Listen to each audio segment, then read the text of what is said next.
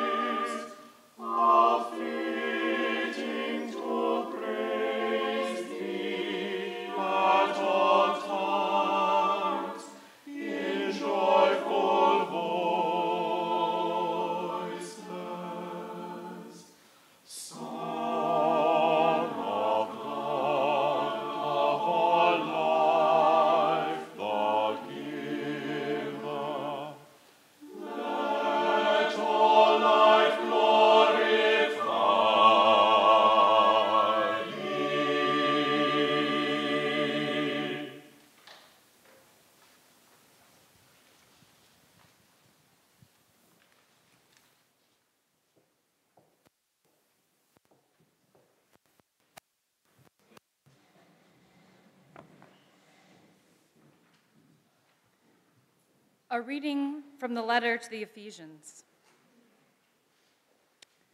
For by grace you have been saved through faith, and this is not your own doing. It is the gift of God, not the result of works, so that no one may boast. For we are what he has made us, created in Christ Jesus for good works, which God prepared beforehand to be our way of life.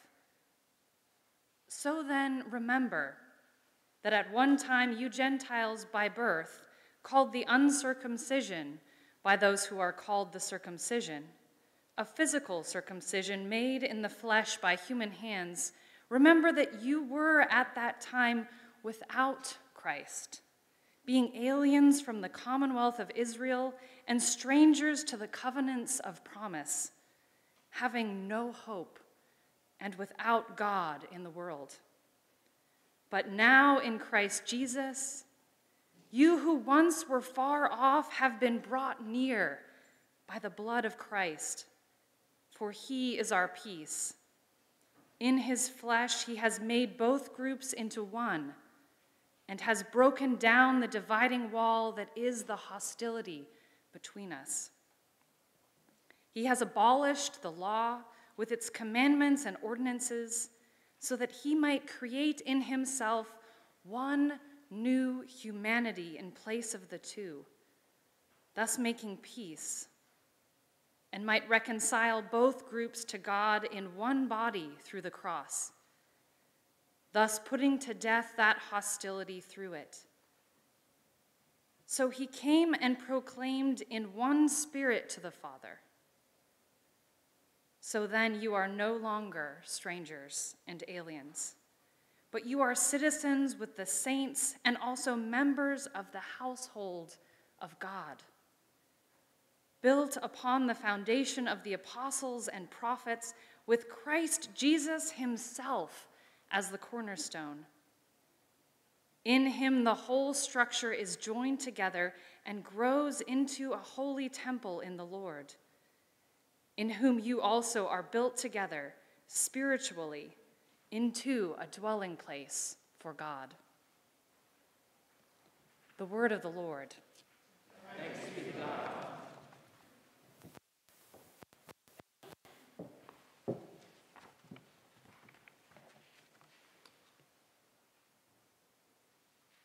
As our Savior Jesus Christ has taught us, we now pray. Our Father, who art in heaven, hallowed be thy name. Thy kingdom come, thy will be done, on earth as it is in heaven. Give us this day our daily bread, and forgive us our trespasses, as we forgive those who trespass against us. And lead us not into temptation, but deliver us from evil. For thine is the kingdom, the power, and the glory, forever and ever. Amen. I invite your own intercessions and thanksgivings, either silently or aloud.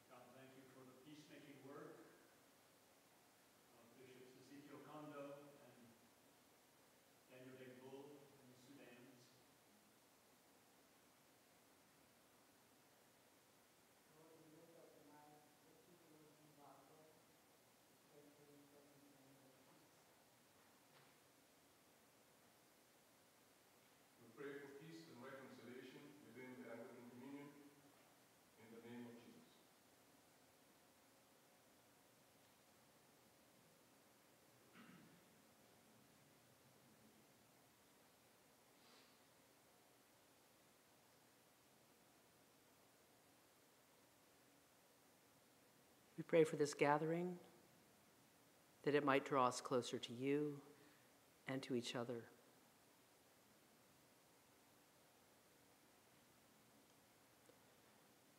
God of unity and peace, in baptism you have made us one people in the body of your Son. Hear us as with one voice we offer you these prayers in the name of Jesus, who is Lord forever and ever. Amen. I invite you all to join in the singing of this hymn.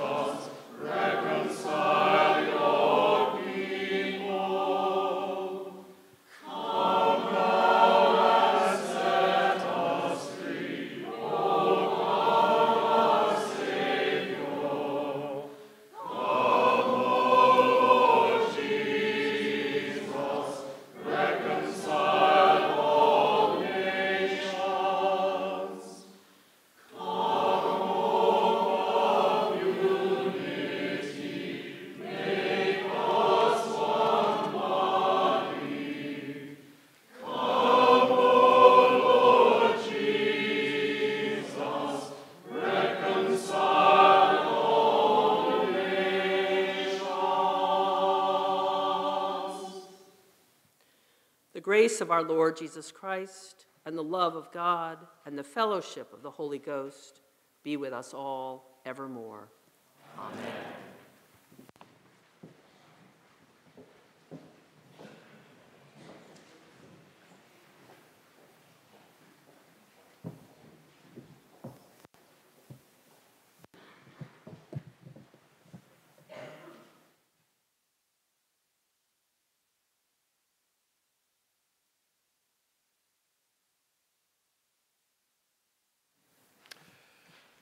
My name is Robert Heaney, and I have the honor of being the director of Virginia Theological Seminary's Center for Anglican Communion Studies, and have the distinct joy of working with a marvelous team, both within the department and within the institution, that can pull off events like this evening.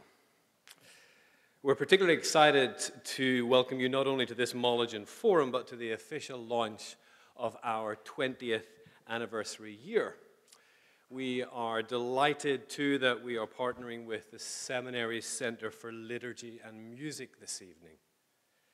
Before Dean Markham formally welcomes our keynote speaker and opens our 2017 Mollegen Forum, let me take a moment to say something about the vision of our center.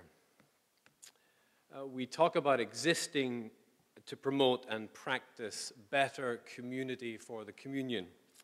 And this we do through three imperatives: reflect, resource, reconcile. We create space and seek to create space for Episcopalians and their neighbors to reflect theologically, to reflect both amidst affection and disaffection. We produce resources to equip Anglicans for the mission of God, and that often means consultations, research, and publications. Indeed, right now we are working on two publications, one on theologies of reconciliation and one on mission partnerships across theological differences. We work for best practices in reconciliation, as well as current work on a publication in this field. We're also involved in partnerships and grant-funded work on peace building in sites of conflict here in North America, but also in West Africa and the Middle East. And all of that is interesting and intriguing and sometimes inspiring. But I think what my team and I agree on is that the best bit of it all is the people we get to meet and the relationships that emerge. The best bit of it all is witnessing to the Spirit of Christ, weaving bonds of affection through this work we do as Virginia Seminary's Center for Anglican Communion Studies.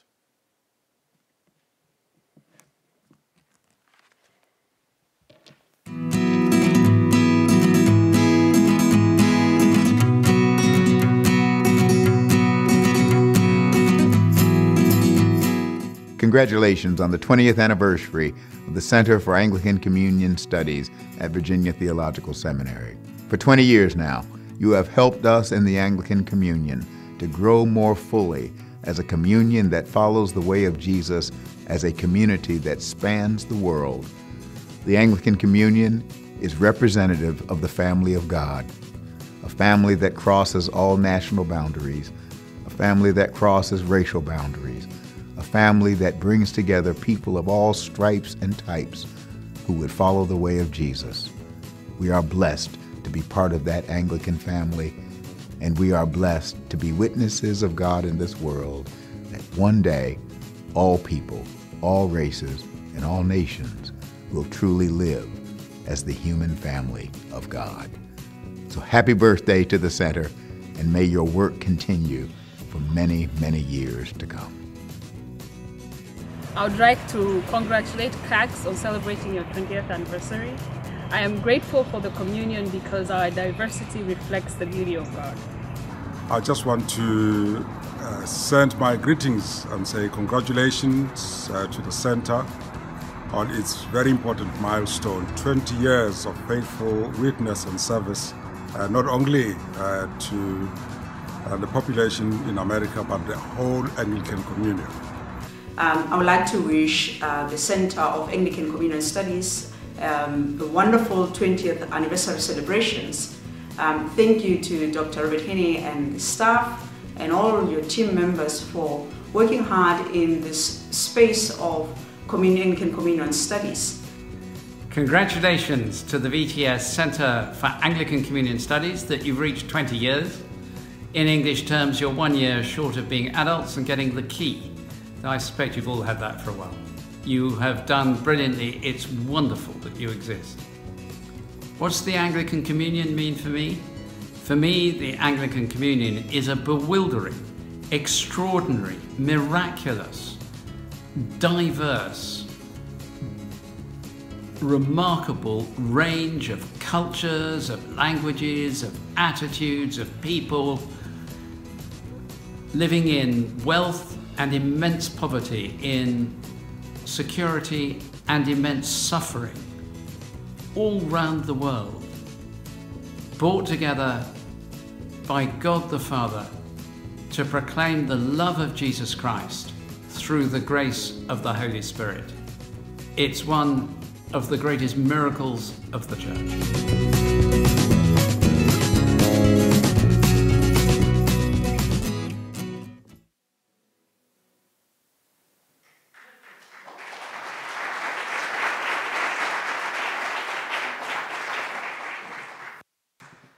I mean, that's pretty impressive. I mean, and it really is a remarkable birthday we're celebrating. I'm here to, well, first of all, I'm Ian Markham. I'm the Dean and President of Virginia Theological Seminary. And I'm here to share with the body gathered that at the board meeting today, the following resolution was adopted by Virginia Theological Seminary's Board of Trustees. Therefore, be it resolved that the Virginia Theological Seminary Board of Trustees recognizes the achievement of the Center for Anglican Communion Studies in serving for 20 years. We recognize the hard work of Peter James Lee, Richard Reed, Martha Horn, Mitzi Buddy, Barney Hawkins, and Robert Heaney, as well as the loyal staff. So let's just recognize this remarkable moment.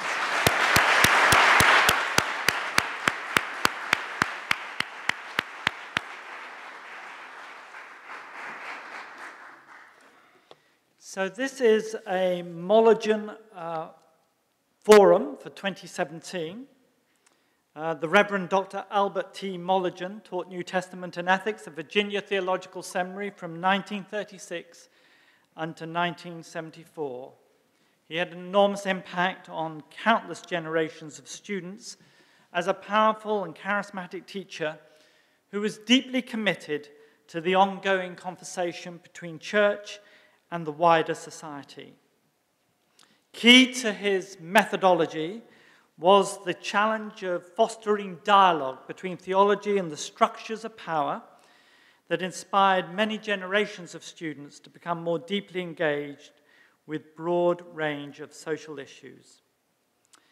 Along with our panelists tonight, which Dr. Heaney will introduce, I want to acknowledge the presence this evening of sister seminarians who are taking part in a Reconciling Practices project launched by the Center for Anglican Communion Studies.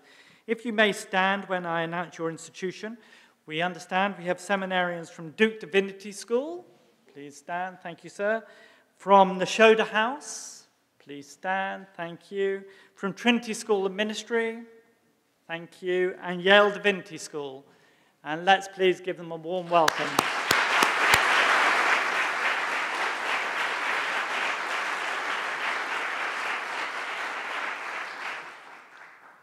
My task is to introduce Archbishop Josiah Idowu-Fearon, who's from northern Nigeria.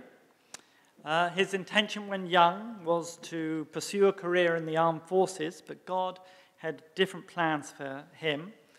And God called Josiah to faith. He told this story extremely movingly yesterday about the discovery and the encounter with Christ in a culture dominated by Islam, and invited him into a place where the ministry that was to shape his obligations to the church was to be a reconciler and peacemaker. Ultimately, he became a priest and then a bishop, and of course is now an archbishop. The Most Reverend Dr. Josiah Idowu-Fearon holds doctorates in sociology and theology. He has a master's from Hartford Seminary, where I served as academic dean, and he has degrees from the University of Birmingham in the United Kingdom and from the University of Durham. He has wide-ranging experience throughout the world as a professor, preacher, and peace builder.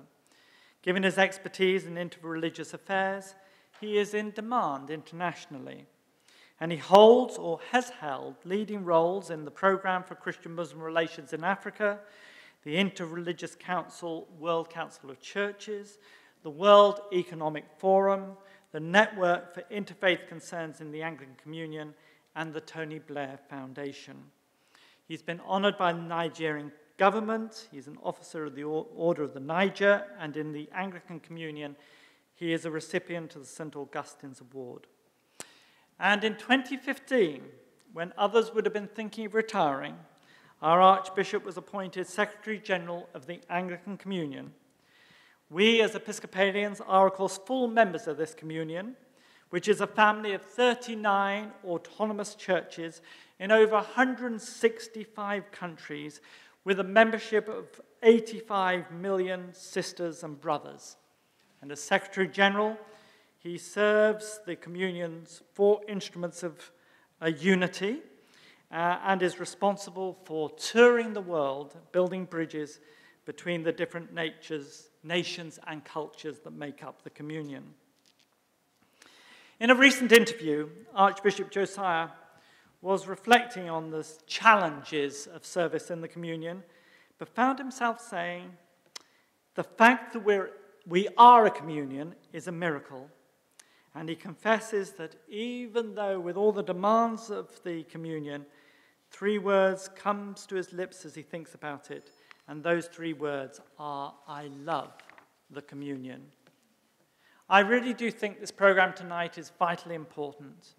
We should all learn to love this remarkable gift to the world and to the church. And it's important because the temptation of every tradition is to become local and provincial. We are an attempt at a truly global family. It's an attempt to live with difference and diversity and at the same time seek to realize the prayer of our Lord that we might all be one.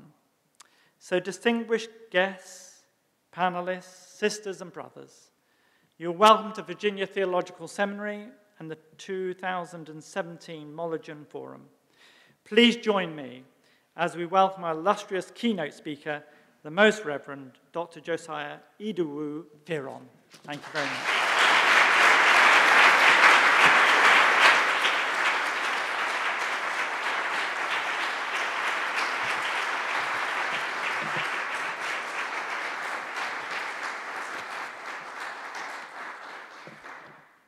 Thank you. In my part of the world, when you are invited to speak and you are the first speaker or second speaker, in order to save time, we say all protocols observed.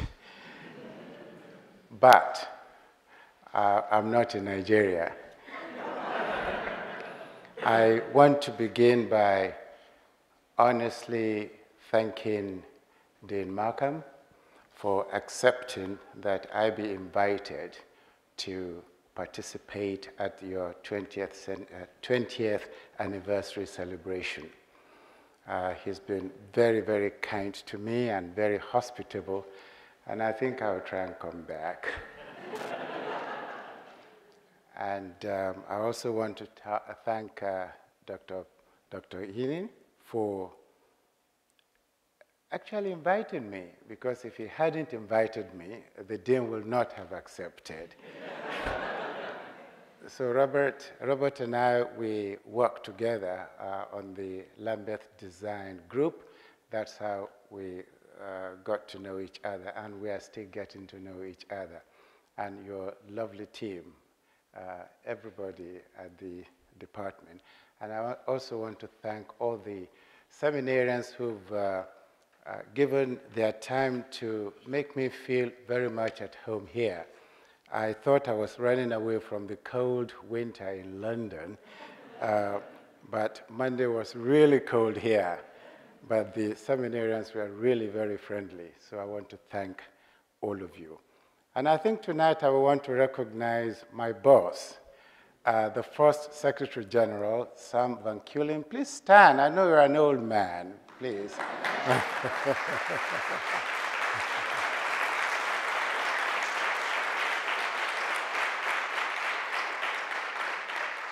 The foundation he laid, the structure he put in place, keep the communion going today. Sam, thank you very much for your hard work. And I also want to recognize one of my friends from Nigeria, Professor John Campbell. Please stand and let us see you. John, there he is.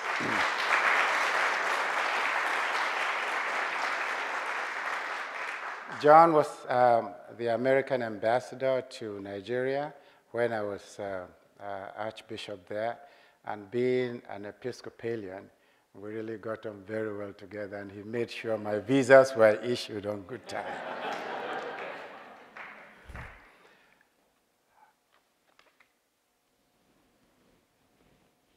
I want to begin by addressing our brothers and sisters, the seminarians. But I think I left out one important group here, the members of the Board of Trustees of this institution. I want to be invited back. So, thank you for being here, and thank you for all you do in order to see that this institution keeps her focus on the agreement when the institution was set up. I pray that the Lord will continue to bless each and every one of you, and you will not be tired as you continue to serve the Lord. So I begin by saying, dear seminarians, you will soon begin a great adventure that I myself began over 40 years ago. You are now training for ministry in the Church of Jesus Christ, and more specifically, in the Anglican expression of the Christian faith. And on some days, you may have some doubts or fears about that your vocation. If you spend a lot of time reading Anglican blogs, you might get the impression that all we ever do as Anglicans is argue about sex and demonize those who disagree with us. And in the face of all the reports, real enough as far as they go, regarding the rapid decline of Christian faith in the West among young people and adults both, you might well be tempted to despair over the integrity of our witness. But I'm here today to tell you that the negative narrative of the bloggers is a distortion of the truth. I'm here to tell you that the Anglican Communion is alive and well. I'm here today to tell you that, as St. Paul says, the gospel of Jesus Christ is bearing fruit and growing in the whole world. And one major and vital instrument for the gospel growing and bearing fruit is the Anglican family of churches. Like all families, we have our problems and disagreements. But like all families, we have a great strength working together. And I'm here tonight to tell you about the vitality or strength today of the communion. And I want to begin by saying a few things on evangelism and church planting within the Anglican Communion. Jesus commanded us to make disciples of all nations by baptizing and teaching. And he promised to be with us always to the end of time. The Great Commission is our primary and fundamental job as the Church of Jesus Christ. And the Anglican churches are at the forefront of evangelism and church planting all over the world. The Anglican Communion's membership has grown over 10% in the last decade, and this is not due only to the birth rate. Much of it, in the face of other pressures, is the result of simple, persistent, and faithful sharing of the gospel. Perhaps we know about this in areas like Africa and Asia. But there is even some soaring testimony in places like England. Most of what you read about the church attendance in the Church of England is not encouraging. But remember that English Anglicans were the pioneers in Protestant world mission in the 18th and 19th centuries, and the fruit of their sacrificial labors laid the foundations for our burgeoning communion today. And that spirit is still alive. There are many shining lights in the midst of a challenging religious landscape. The Diocese of London is one of those lights, and I want to zero in on that diocese for a few minutes. Holy Trinity Brompton, most people call HTB, has had a profound impact on church attendance and church planting in the Diocese of London.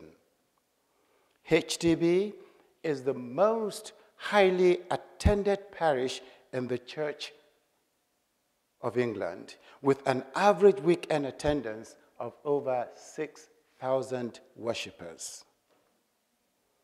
Because of its great success in making disciples of Jesus and the limitations of its building size, it has planted many new congregations in the vacant church buildings in and around London. It has also helped many other parishes to grow. The main instrument for HTB's growth, of course, most of you know, is the Alpha course, which is now being used by thousands of churches of many different denominations in 169 countries all over the world. More than 16 million people have attended an Alpha course. And of those, many have dedicated their lives to Jesus Christ, including our own Archbishop, Justin Welby, who became a Christian in East Africa, but rededicated his life to the service of the Lord through Alpha course.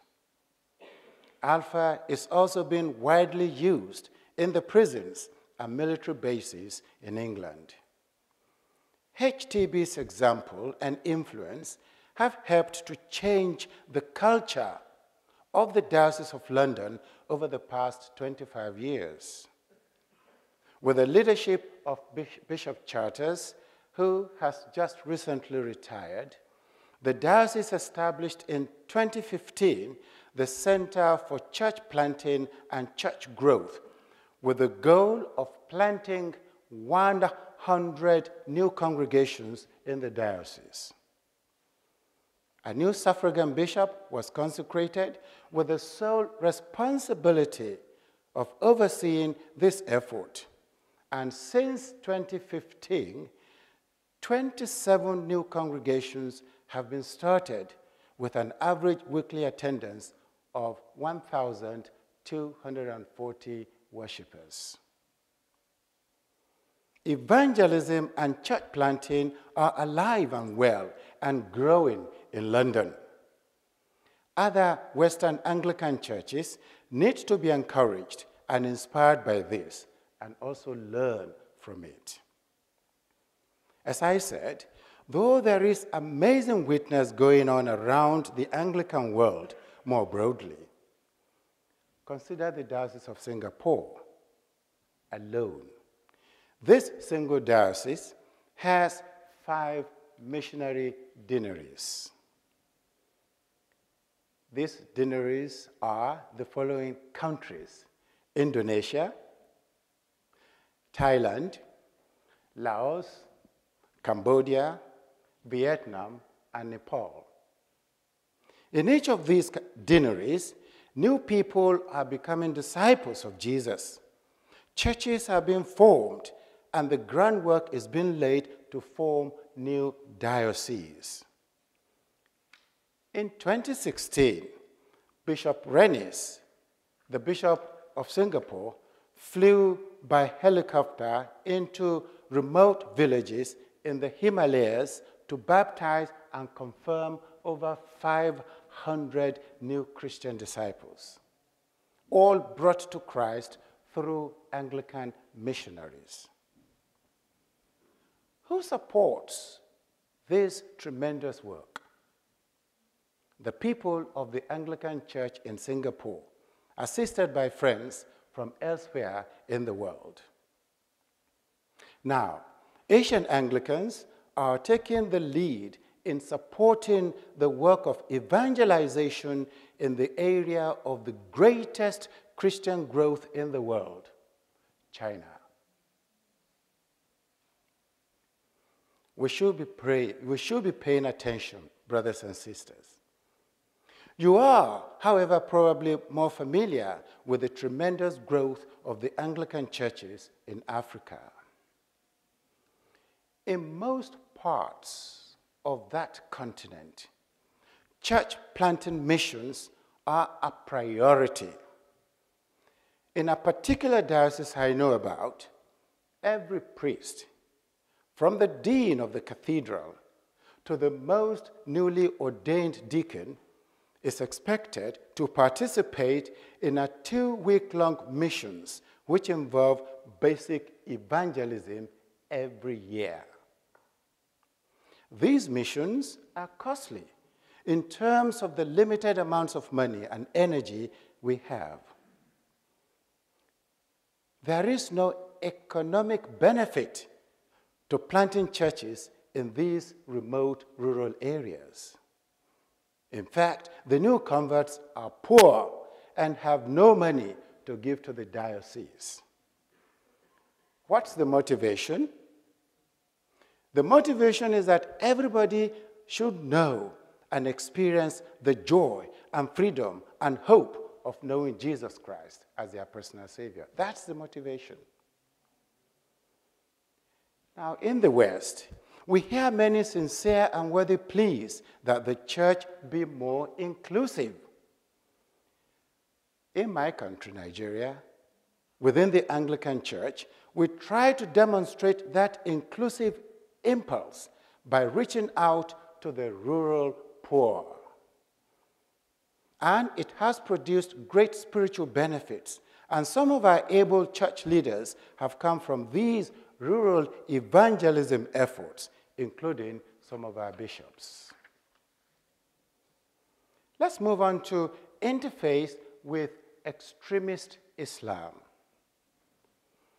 Evangelism is at the center of Christian witness, but part of its character and much of its fruit lies in the way that the gospel engages and finally transforms cultures in the midst of social change and challenge. Anglican evangelism has always witnessed to this transforming power that comes in the life of Christ and his Spirit. Take the reality of militant Islam. On September the 11th in 2001, most people in the Western world, for the first time, became aware of what Anglicans in the developing world have lived with for our entire life. And with each passing year since then, it has become more clear that we Christians need to find creative ways to live with our Muslim neighbors. Neither faith is going away, and we need to learn to live together with respect and mutual forbearance. Whether we accept it or not, Islam is a missiological religion, just as Christianity. Dawah is the equivalent in Islam of what we call mission in Christianity, and we have to contend. Now, this relationship has been particularly difficult in the areas where Christians are a minority and Muslims an overwhelming majority. In many such communities, Anglicans and other Christians have had their churches and schools destroyed by mobs with the tacit blessing of the local government. Many Anglican bishops in these situations have begun building bridges of mutual respect and mutual cooperation. For example, an attempt for finding middle ground with Muslims is in the area of health care. In areas where health care facilities are very rare, Anglican dioceses are establishing health centers with the express purpose of offering medical care and equal respect to both Muslim and Christian patients. The Diocese of Jerusalem is a shining light in this department. With a declining Christian population due to emigration, the diocese provides high-quality education and medical care through a well-funded network of schools and health facilities. Much of this work is possible by generous funding from members of the Episcopal Church through the American Friends of Jerusalem Diocese and the Compass Rose Society. And despite the flood of Christians away from many war-torn areas of the Middle and Near East, Anglican Christians in these places continue to stay, not only to stay, but to engage, to witness, and to build. In Egypt, for instance, Anglicans are at the forefront, not only in ecumenical solidarity with Copts or Coptics and Orthodox and Roman Catholics, but they have taken the lead in dialogue and constructive work with Muslim religious leaders and scholars, building bridges and trust in the process. At the same time, and on a more sensitive subject, Anglicans are also at the forefront of sharing the gospel of our Lord Jesus Christ with Muslims.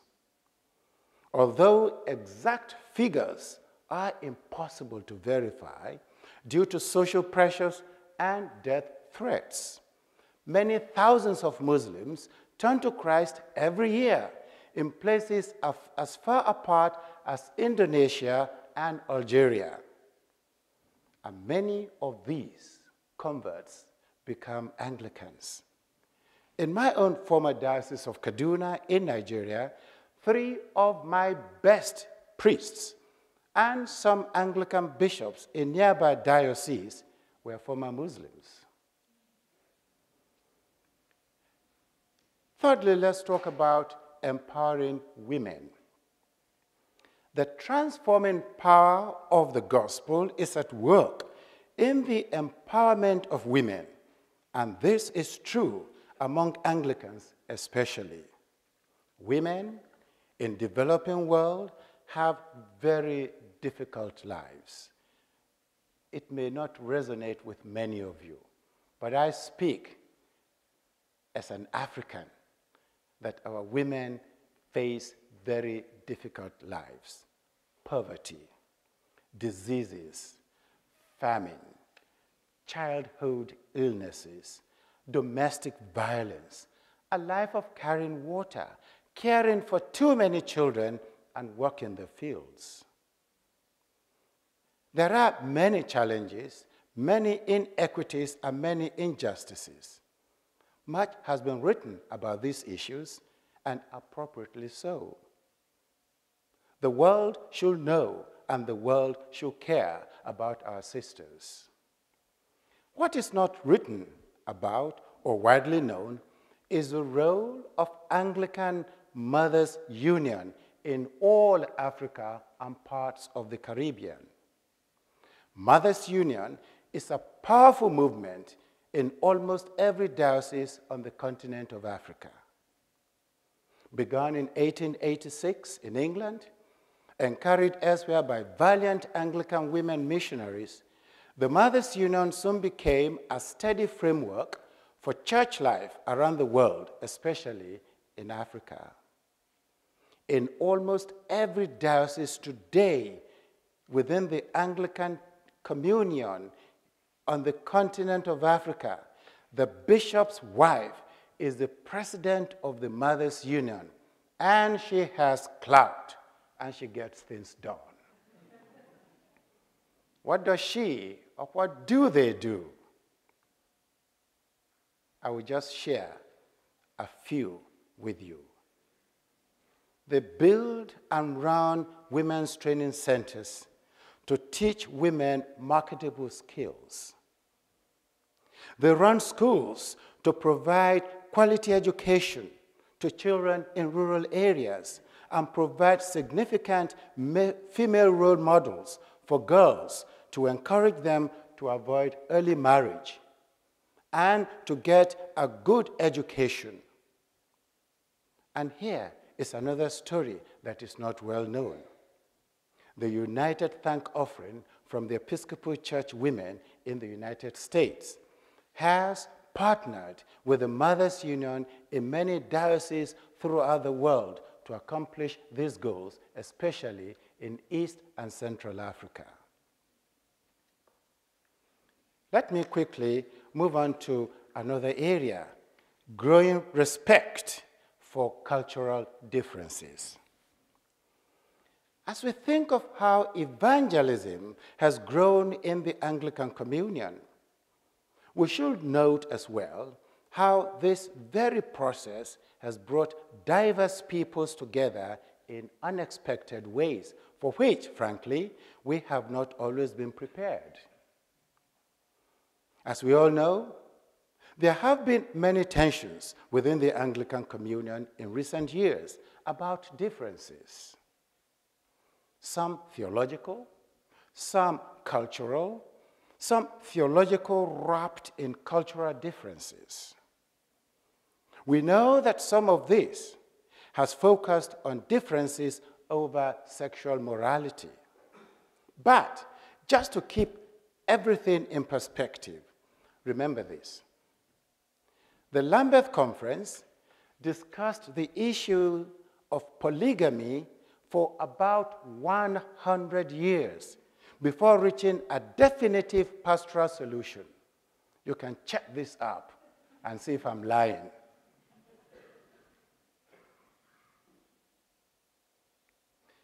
Well, what is the outcome? That pastoral solution depended on an agreed-upon theological framework regarding truth and purpose in human relationships. But the framework itself was left to be filled in locally as local churches and local bishops deal pastorally with the issue. That was a matter of tremendous work and the building of tremendous trust. Perhaps it is also a signal for how we must move ahead in other areas as well. In the current situation, we have some very serious difference of opinion about other issues. And the tensions are real. But we are still together, working through it as a family works through problems. One of the great and positive outcomes of the past 20 years is that Western Anglicans and Global South Anglicans are getting to know each other a lot better than before. Part of this growing awareness is the direct result of the controversies about sexual morality. On both sides of the issue, Anglicans from different parts of the world have made common cause with those who agree with their point of view. But something else has happened. When Western Christian Anglicans travel to the Global South, and when Global South Anglicans travel to the West, they begin to see the different contexts for ministry and faith and moral discernment.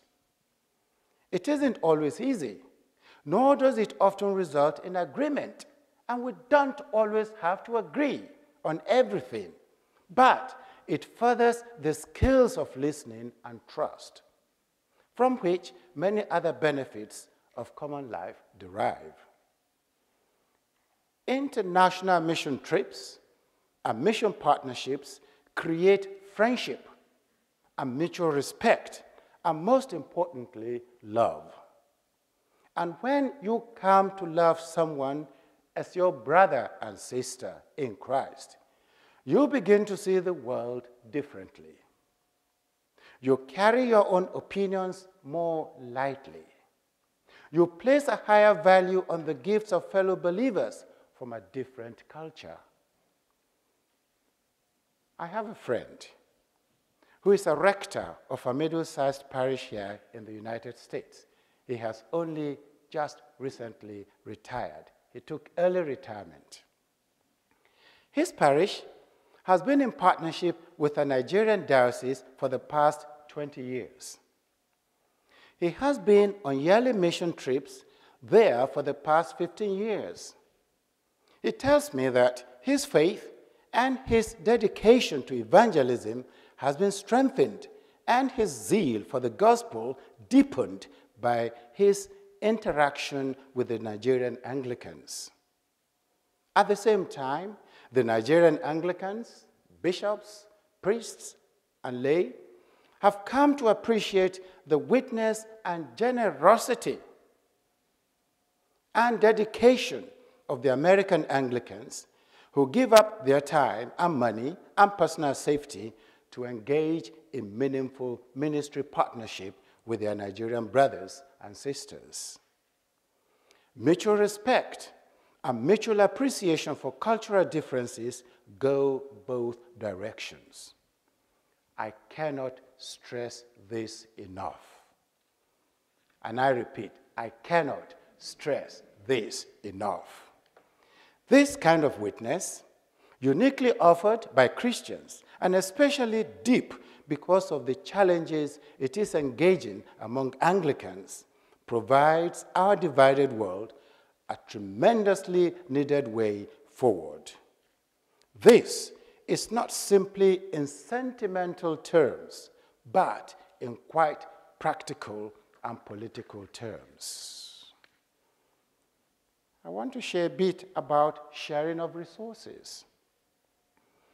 Another benefit of the growing global awareness within the Anglican family is the growing and deepening level of partnership between the different provinces on a material and spiritual level. You probably all know that Trinity Church, Wall Street in New York, is the richest parish church in the world, with more than $2 billion in assets. Fortunately, for the Anglican family, the parish uses its wealth to fund and facilitate mission partnership with Anglican dioceses all over the world. And while that is a very good thing, it is also a very good thing that many dioceses and parishes, even small parishes with limited resources, are entering into these kinds of partnerships. Churches and dioceses and individuals from the wealthy parts of the world are sharing gifts they have. And in return, parishes and dioceses and individuals from the developing world are sharing their own gifts, chief of which is a radical dependence on the providence and mercy of God. Anglicans from wealthy world always return home from such mission experiences with a deeper dependence on God and a deeper prayer life. Mutual gifts exchanged. Let me finally talk about missionary societies. One could even say that the entire Anglican communion is a missionary body in the deepest sense. We are familiar with the great missionary societies of Anglicanism, the Society for the Propagation of the Gospel that eventually became USPG, the Church Mission Society, CMS, and more recently, the South American Missionary Society, SAMS. Their work is both legendary in its extent and self-giving, but also still very much alive in various parts of the world. But taken as a whole, our communion today, in all the ways I have just described and more, embodies the energies of the Holy Spirit, bringing the saving love of God in Christ to the world, day in, day out. In the face of all kinds of obstacles, many lodged within the church itself. And in light of this very real and vibrant mission, the understandable fears and worries about the communion, even the deeper temptations to despair, must dissipate. Paul tells us that in all our labors on the church's behalf, it is God who gives the growth. 1 Corinthians 3. God, my friends, brothers and sisters, is giving tremendous growth to all the planters and waterers. We are asked now to discern it, to give thanks for it, and to our own selves over to its service. Contrary to popular opinion, missionary societies are not a thing of the past, but remain, as they have been for centuries, a vital force within Anglican family of churches. And in my paper, which I hope you'll get, I've given a few examples of how these missionary organizations are still functioning today. In summary, World Anglicanism continues to be a vital force for the work of the kingdom of God throughout the world. St. Paul's words are as relevant today as 2,000 years ago. And if I may quote from Colossians chapter 1, we always thank God, the Father of our Lord Jesus Christ, when we pray for you, because we have heard of your faith in Christ Jesus and of the love which you have for all the saints, because of the hope laid up for you in heaven. Of this you have heard before in the word of the truth, the gospel which has come to you as indeed in the whole world. It is bearing fruit and growing. Brothers and sisters, as you prepare for a life of ministry here at VTS or whatever seminary you've come from, please know that it is a great adventure and high privilege to serve our Lord in his church. No chapter in the church's history has been without problems and challenges. And no chapter has been without blessings and joys and triumphs. You are part of the next generation whom God will use to bring the good news of Jesus, love, to a world that desperately needs to know it. I thank you, and may God bless all you do. Thank you.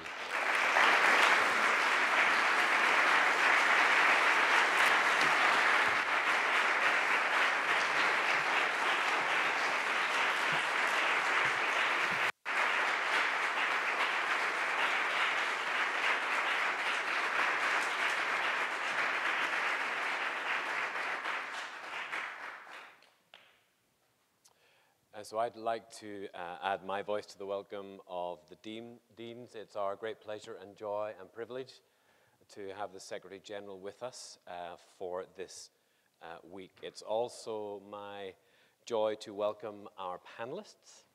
And Dr. Ellen F. Davis is a groundbreaking and world-class scholar. She is the Amos Reagan Kearns Professor of Bible and Practical Theology at Duke University Divinity School. A leading lay Episcopalian, she is the author of 10 books and many articles. She was educated at the Church Divinity School of the Pacific, Oxford University, the University of California, Berkeley, and Hebrew University, Jerusalem. She earned her PhD at Yale University with distinction in 1987. Beyond Duke, she has teaching experience at Cambridge University, Yale Divinity School, Union Theological Seminary, and was from 1999 to 2001 professor of Old Testament and language at Virginia Theological Seminary. She has been honored by a number of awards and doctorates, including in 2013, the Doctor of Humane Letters from Virginia Seminary. Her research interests focus on how biblical interpretation intersects with urgent public issues. She is an active theological consultant within the Anglican Communion and has worked since 2004 on theological education in the Episcopal Church of Sudan and South Sudan. The Reverend Robin Denny is a 2017 graduate of Virginia Seminary. She studied, well, you basically studied wine, didn't you, Robin? She studied viticulture and enology at UC Davis. She's a former Episcopal missioner with teaching experience at Cuttington University, Liberia. She also worked as the agricultural consultant for the province of Sudan and South Sudan. Currently, she is Associate for Christian Formation at St. Cross Episcopal Church, Hermosa Beach, California. At VTS, Robin was winner of the Dudley Speech Prize. She was also the winner of the Charles and Janet Harris Award, which is given to a student who has demonstrated academic excellence and leadership. But most importantly, in 2017, she was winner of the Anglican Communion Prize. That prize recognizes a graduating student with an outstanding commitment to discerning the mission of God through world Anglicanism. The Reverend Canon John Harmon was educated at St. Paul's College, Union Presbyterian Seminary, Lancaster Theological Seminary, Georgetown University, and Virginia Theological Seminary. He's currently completing a doctorate here at Virginia Seminary. Along with service to the church in a number of parishes, Canon Harmon also served as Episcopal chaplain at Norfolk State and Virginia State Universities. For 10 years, he served as a faculty member with the Credo Institute. With a deep commitment to the church and its call to transform society, he was a co-founder of the Episcopal Service Corps. Canon Harmon is also the founding rector of Trinity Education Arts Music Ministry, which serves young people through instruction in academics and in the arts. He is president of the Trinity Development Corporation, a multi-million-dollar funded organization leading in HIV/AIDS prevention, education, counseling, and health access to the underserved in Washington, D.C. He is the 14th rector of Trinity Parish, Washington, D.C., and an honorary canon of St. Albans Cathedral, Dar es Salaam, Tanzania, East Africa. Ladies and gentlemen, please welcome our panel.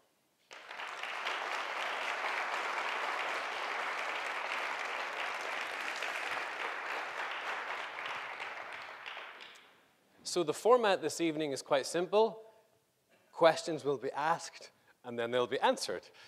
Some of these questions emerge from Secretary General's address, and some of them have been submitted by the audience ahead of time. When I call your name, please raise your hand so that a microphone may be delivered to you. I only ask that if you're called upon to stick to the question that you emailed us ahead of time. So let's begin with our panelists and what we heard the Secretary General say this evening. 2-3 sentences on what we heard this evening. Ellen. I'll highlight 3 points. That the Anglican Communion is altogether a missionary body. And I think VTS's own history shows that. It really, especially with missionaries coming now from the African continent to North America. Second, that an inclusive church must include the rural poor. And I would add only that that is important also in North America as it is in other parts of the world.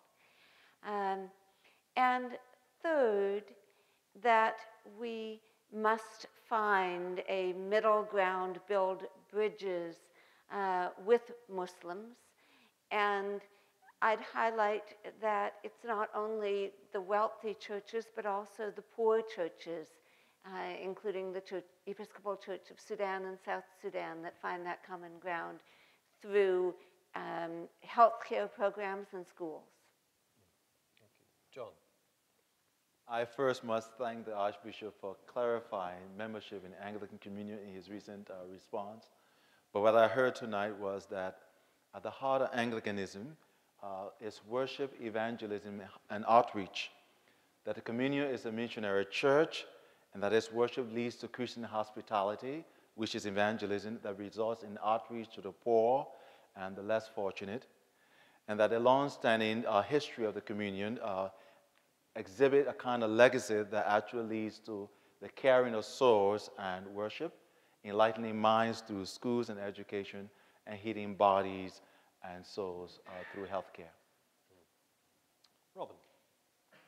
I heard the Archbishop say that the Anglican Communion is alive and well, and gave really concrete examples of that through the work that's going on around the communion, both the physical ministry that's going on, but also the Word of God being spread and lives being changed, and the way in which partnership especially is creating a deepening relationship that's both spiritual and material, and that has even been born out of our difficulties and our disagreements, that deepening respect has been born out of faithful conversation, and that ministry itself is an adventure and a privilege.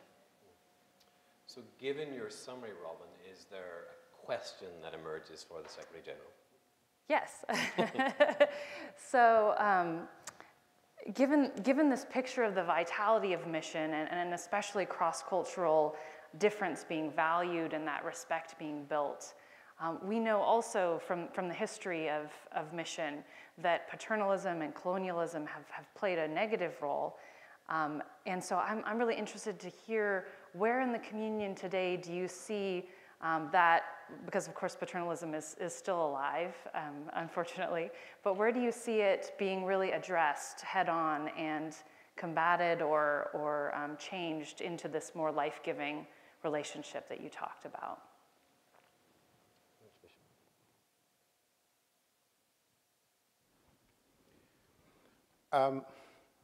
This is the example I have could be problematic. I would want to avoid that.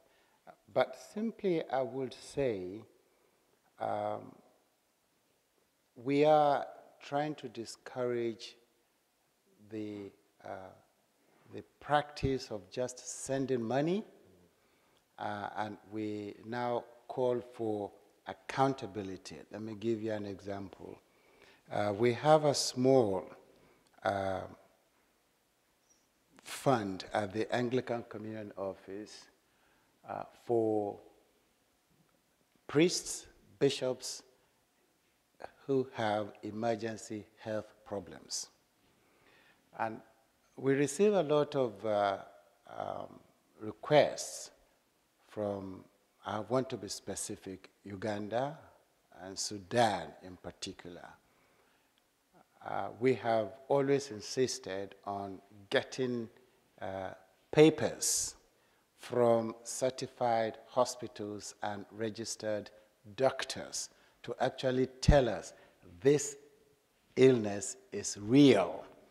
In the past, you just send money, and often the money disappears. So we're trying to call for accountability and to let those who actually write to ask for help know that this money is given by people who are not that affluent, but it is their commitment to Christ that makes them to give sacrificially. So these are some of the things we're trying to do. But the more difficult example is where the crisis we face in the communion today, whether we accept it or not, a lot of money changes hands. And we're trying to discourage that. Yeah. John, a question that arose for you as you listened. I would like to have the Archbishop address what can churches in North America and Europe learn from churches in the global South as to how the communion, the vitality of the communion can be sustained, especially since church membership and attendance are declining in those areas. Good question. This friend I mentioned in my paper, he's alive. It is a real story. And I want to confess that the relationship is between his parish and the diocese I was looking after. This brother will come for the 2-week outreach, and he will participate with us.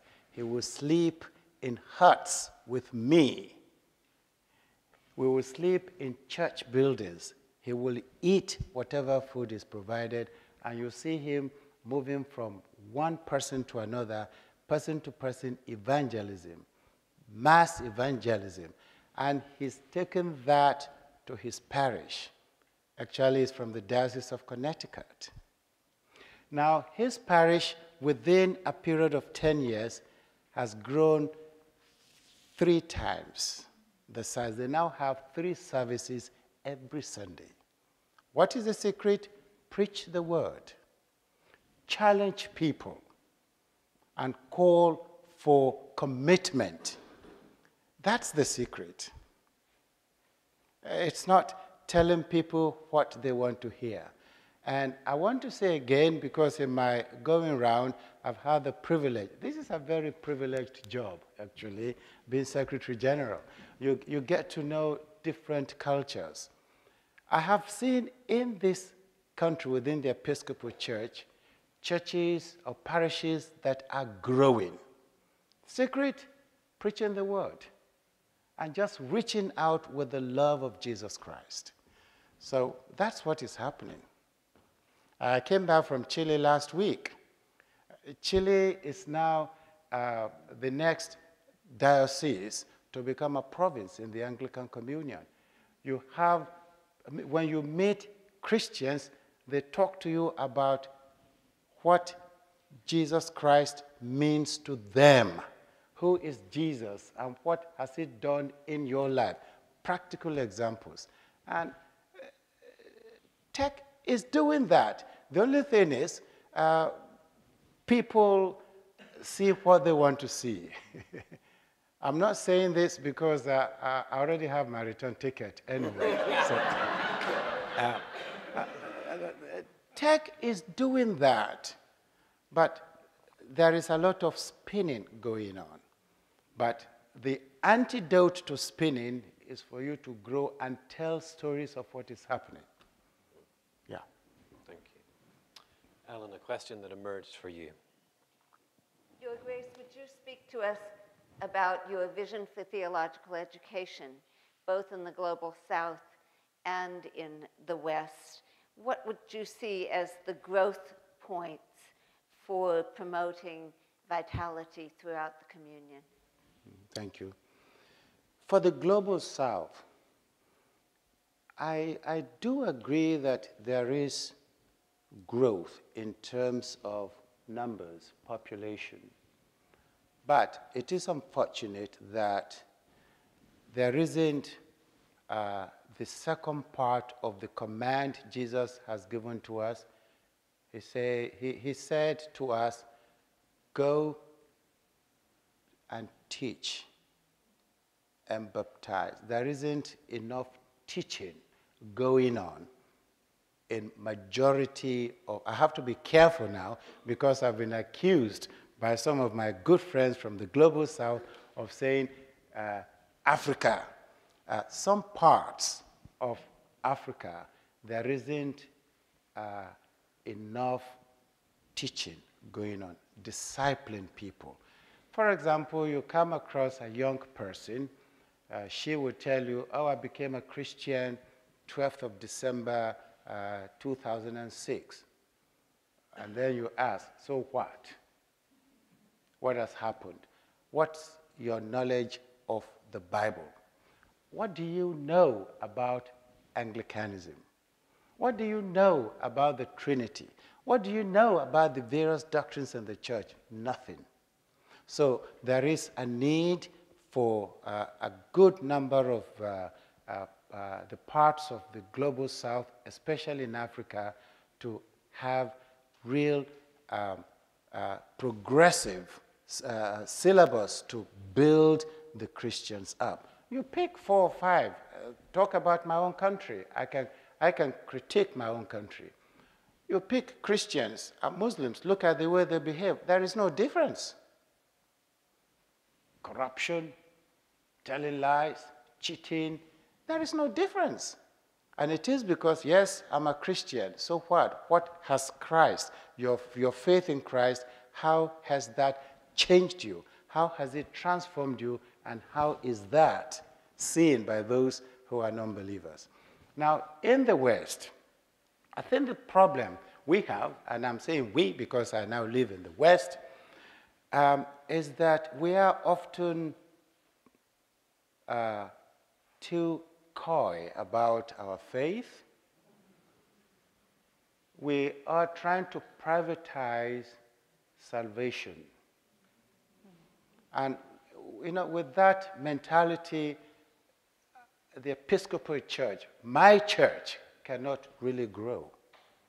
We have to be bold. This is who I am. I cannot help being who I am as a result of my coming to Jesus Christ. He has transformed me, and this is the way I live. I don't have to please you. I think that's the problem we have in the world. You got it theologically. We still come here to study. You have it. All your libraries, all the faculties, all the professors, you have it. But for God's sake, live it out. You have slogans. Every state has a slogan. Am I correct? My best state. Thank you. That's it. You read in my mind. Show me state. I love that state. And that's what I want to say to my brothers and sisters of the Episcopal Church, because this is my family. We are a family. Show the world that something has happened. And this country was actually founded on the basis of the Bible. When Muslims come in, when Buddhists come in, let them know we have our own religion. Because even in Islam, the Quran tells you, you have your religion, I have my religion. Lakum dinukum waliya din. Let's live it. You don't have to be offensive. You don't have to push it, or drum it down the throat of the people, but just live it. Let them see the difference, and then tech will change. So we had a range of questions from audience members over a range of subjects. Jim Sanders has a question. I wonder, is he here? And if he can raise his hand. Jim. Good evening, and thank you very much for your insightful and inspirational lecture. I was wondering if you could tell us what, in your opinion, are the factors that help to account for Boko Haram's resilience. The military has retaken some territory, but the group has not gone away. Thank you very much. Good question, and that is very close to my heart. You know, Boko Haram actually started, you have a lot of theories, and I also have my own theory based on what I discovered. I did a certificate in conflict prevention, and I used Boko Haram as my case study. Whether Nigerian politicians accept this fact or not, this is true. Boko Haram was given rise to as a result of bad governance, corruption, politicians not using the resources given to them for the interest and the well-being of their people. So it started as a movement that resisted the normal way of governing, number one. Number two, ignorance again. I come from the northern part of Nigeria. We have Muslims, but in the southwestern part of Nigeria, we also have a huge number of Muslims. In fact, I think 4 of the 5 governors in the southwest are Muslims. They govern their people. They are accountable to their people. But in my own part of the country, our governors, our politicians are not accountable to us. The traditional rulers tell us who to vote for. So Boko Haram was meant to resist, and it was a protest movement. However, it also had this religious, the extremist part of Islam. They felt, well, to do this, we need integrity. And if we go in the name of Islam, because this is an Islamic area, people will follow us, people will believe in us.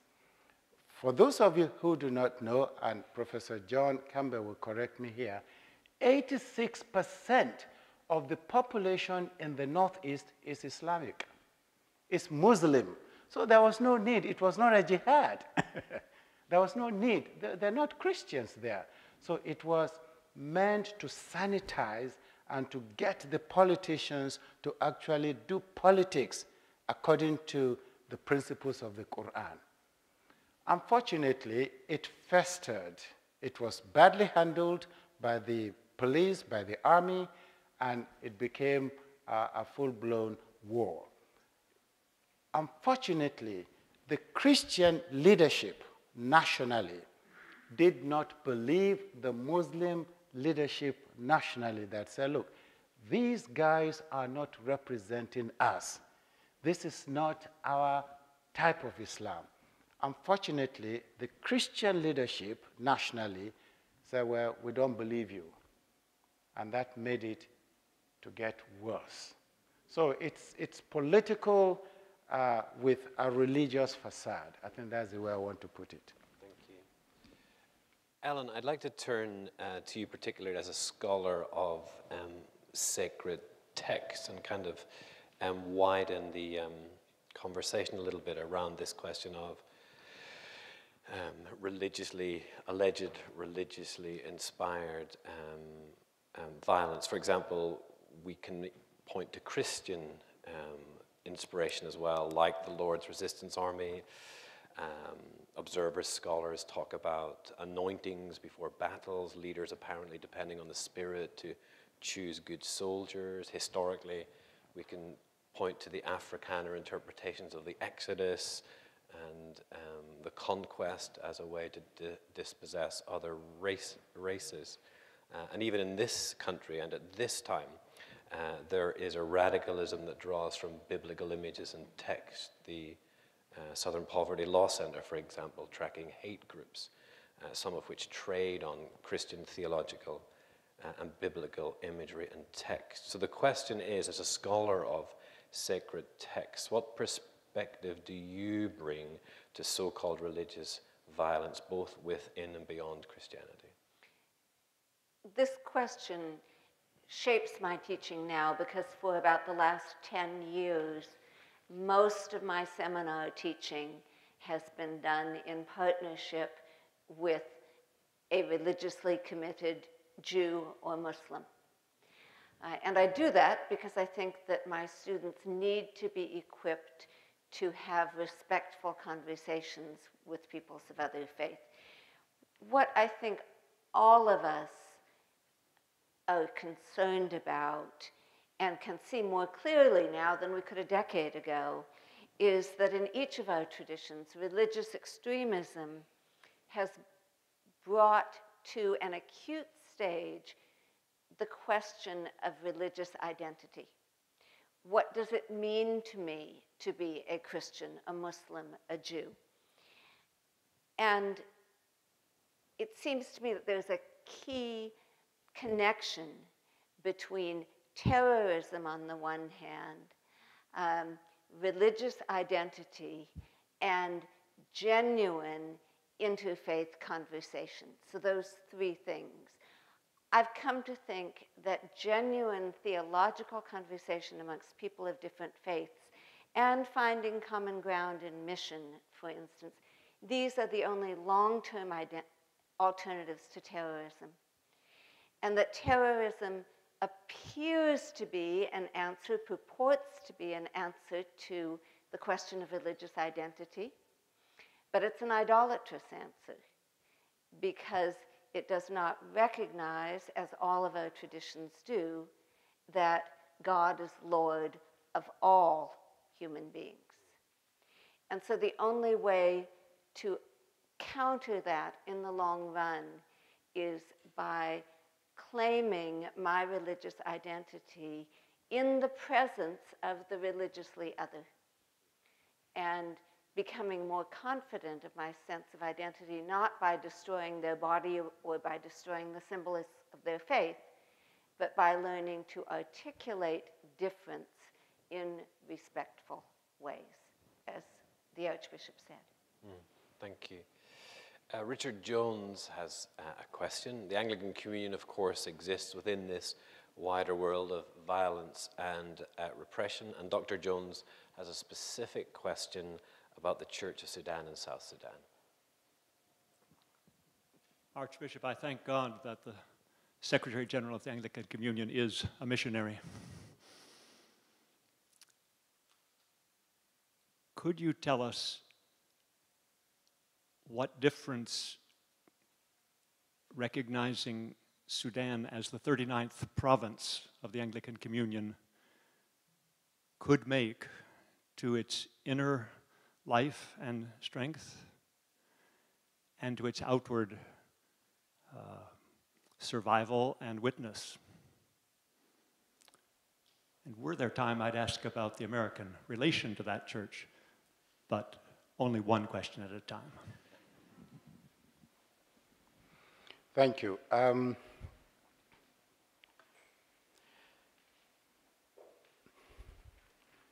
Because of the separation of South Sudan from Sudan, we felt for Sudan, for the Christians in Sudan to get this sense of belonging, this sense to have an identity. It would be good for them to be recognized as Christians in the Islamic State of Sudan.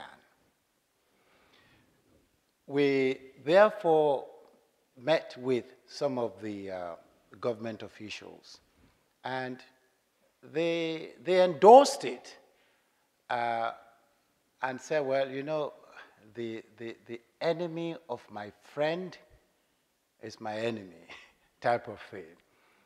They felt it would be easier to work with the Christians in the Sudan and not to have Sudan attached to South Sudan. So to answer your question, firstly, the creation of Sudan province, the 39th province, has given the people of Sudan themselves a sense of identity. They now know that they are not attached to South Sudan. And like I said during the inauguration of the province with the Muslim leaders there, I said to them, you now touch anybody in this church in Sudan, you've touched over 85 million people in the world. And of course, I bluffed. I said, including yours truly and the United Kingdom. And they all laughed. So that's number one. Number two, we also believe that Sudan becoming a province will help that church to begin to find ways and means of relating to their Muslim neighbor in order not only to survive, but to grow. You see, the method in South Sudan cannot be used in Sudan. It will not work because Christians in Sudan are a minority.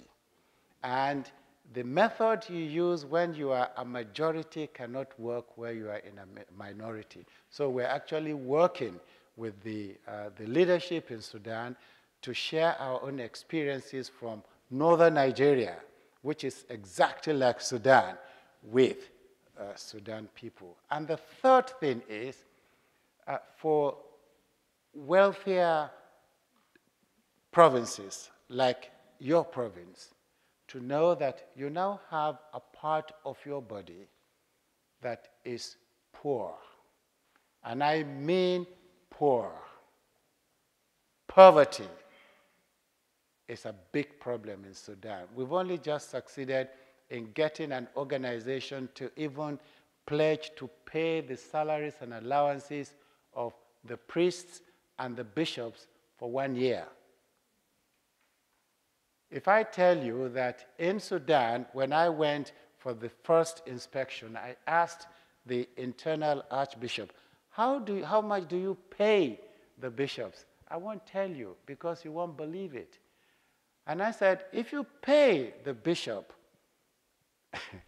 $50 a month, how much does the bishop pay the priest? He said, well, whatever comes in. And yet, it's a province. So it is to alert all of us to what is happening there. But the good news is they now have an identity. And the working relationship with the government so far has been very cordial. And we hope we will maintain it and Sudan will be able to grow. And we have almost 1 million Christians there. Almost 1 million Christians. Aaron Pellet has a question that reminds us that while there is much affection at work in the communion, there is also disaffection. And I think I'm going to ask a couple of members of the panel to respond to this first. Aaron. Kind of just looking at the current state of Anglicans, I think the Secretary General spoke to this earlier about tension that exists amongst Anglicans that has divided us and separated us in ways formally and informally. How is the Holy Spirit working to reconcile us to God and to one another? John. Thank you. I think that a deep sense of listening to God is important in terms of working through tension and disagreement. Because to ground ourselves in our own position actually isolates us from listening to what God might be saying to us and to the ground of freedom to which we'll be called, especially in the relationships we are called to engage. So I think listening, prayerful listening is important, but also respecting the dignity and the position and the faith of those that we're called to walk with. I believe that unity is very much at the heart of resolving conflict and tension. Robin, I'm going to ask you the same question, drawing from your experience. I think that the sense of family unity that the Archbishop mentioned, that sometimes family disagreements are deeper and more painful, and that we have a lot of energy to reach out beyond, even in interfaith dialogue, reach out across more difficult boundaries, but that reaching across just within the communion, sometimes even within our own towns, to each other can be very, very difficult when we're in the same family. But I think that there are some examples that can really inspire us, and the Archbishop has given us a number of examples. And in my time in South Sudan, I saw clergy literally risking their lives to preach a message of peace. But peace is just a word unless you hang on it what that actually means, and that means learning to take Jesus's message to love your enemy seriously. And for them, that meant learning to forgive the person that had killed my family during the war, or something like that, something so grave and difficult that's impossible for human beings to do. And yet, if the power of Christ working in them can not only empower them to preach that message to somebody that's holding a gun, but also to live it in their own lives, then surely the power of Christ can work in us to unite us across lesser differences than that. And I think when I begin to despair of our internal arguments, I think about those things. We are, you may. This question of agreement and disagreement, we had an experience in Nigeria when we were becoming independent. The North, we have the population, and we will always win election, whether it is rigged or it's not rigged. The Southeast, which is the Igbo section, they don't have the population.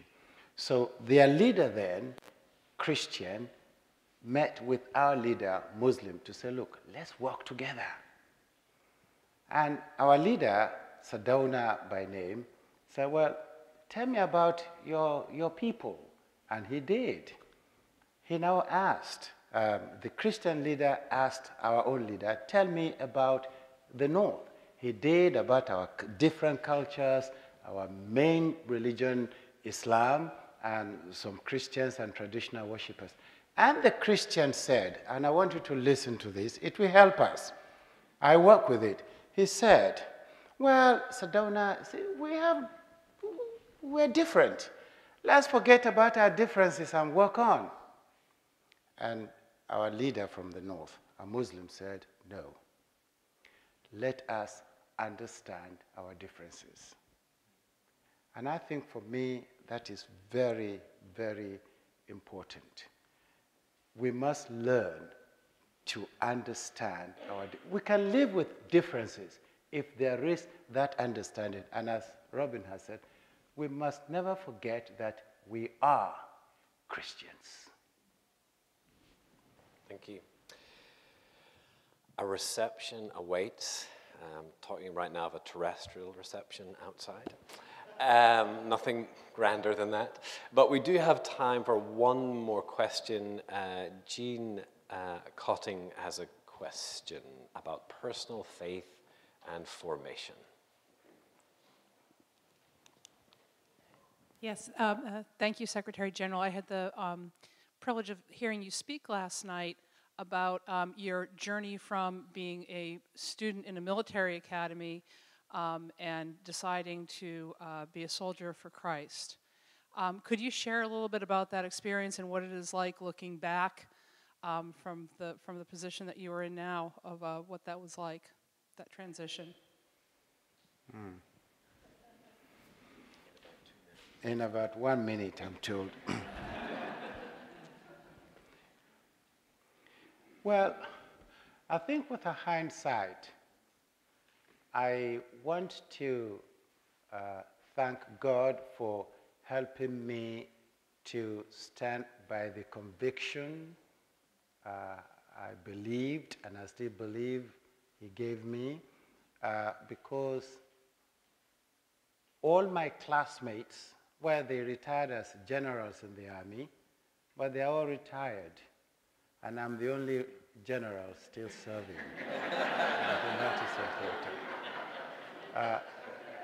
Number two, I have fulfillment in what I'm doing. Like I shared yesterday, I was going to retire in 2015 and face a little center in Kaduna where we run educational programs for Christian leaders on Islam. I teach Islam.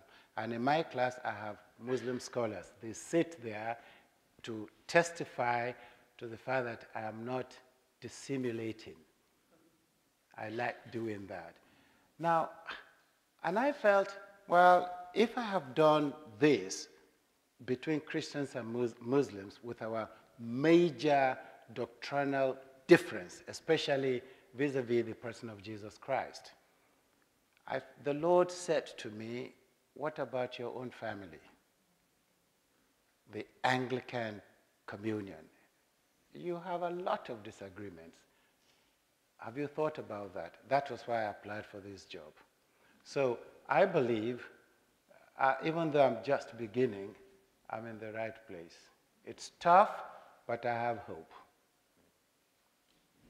Thank you.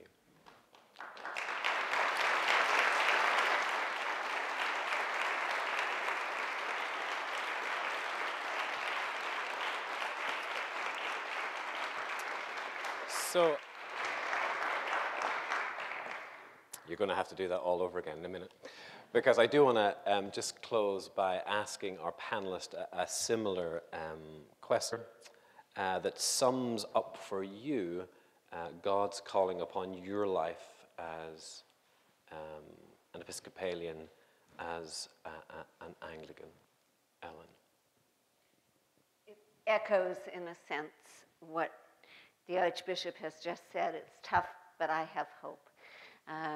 Romans 15:4, for everything that was written in the past was written to teach us, so that through the endurance taught in the Scriptures and the encouragement they provide, we might have hope. I think in this country, we tend to think of hope as a mood, a feeling that might pass.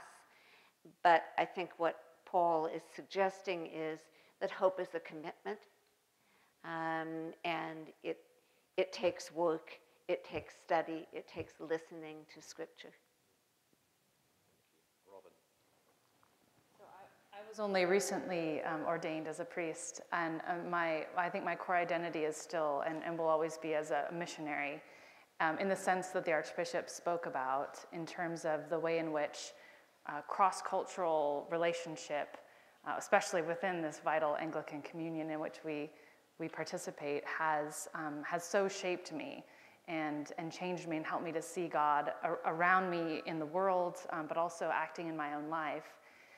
And that the more that I engage in cross-cultural relationship, the more I'm blessed by it, by being able to see myself differently, and to be deepened by deep friendships with people with whom I outwardly disagree, or come from a different place. And to me, that's the heart of the Christian connection of mission, is this love across a perceived boundary of difference.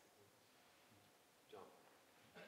There's an old saying that God has no grandchildren, that each of us have to actually live into what we believe about God and then act on that faith. I believe that somehow evangelism is at the heart, it's truly hospitality, and that when Jesus speaks in Matthew's gospel that when I was in prison, you visited me. When I was hungry, you fed me. When I was without clothes, you gave me something to wear, you gave me something to drink. I think that kind of action that is grounded in our faith is true evangelism, and I believe that's where we who are children of God can begin to form the next generation. So there's no grandchildren, but those children of ours become God's children as well. Thank you. Just before we close and I give final thanks, please don't rush away. We do have some refreshments and ushers will direct you. I really do want to thank you all for attending, for those that have been listening to us on the live stream. We hope that you enjoyed the conversation virtually as well as we have here in the room. Anglicanism is alive and well, I heard the Secretary General say. It is made up of a myriad of contextualizations and contestations and confessions. And we owe a debt of gratitude to our keynote speaker this evening, the Most Reverend Dr. Josiah Idowu-Fearon, Secretary General of the Anglican Communion.